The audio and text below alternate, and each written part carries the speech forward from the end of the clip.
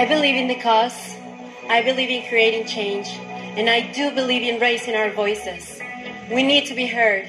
And some of these protests are really powerful and they can create a positive impact.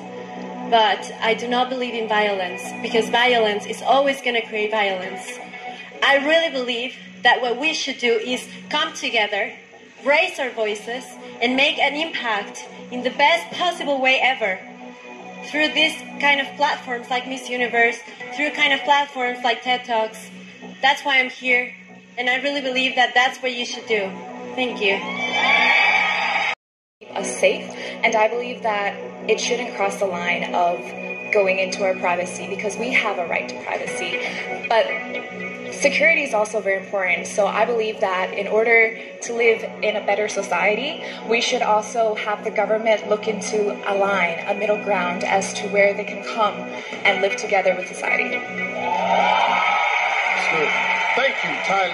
I most definitely believe that social media can be a positive aspect in our lives. We can share information, knowledge. However, it can be used in the wrong hands and spew negativity and harm many people. So I believe that social media should identify the people who are spewing such negativity and hurting self-esteem on other people to make sure that they're not abusing the system, such as social media. Thank you.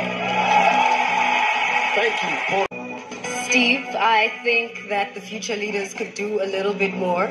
But however, I feel like we as individuals ourselves can also play a part in making the climate the way it should be in the future. I mean, we have children protesting for climate, and I feel like as adults we should join as well. We should have corporations join as well, and the government should take it seriously. I mean, from 6th grade, I've been learning that the climate is deteriorating and the planet is dying, and it is up to us to keep our planet safe. Thank you.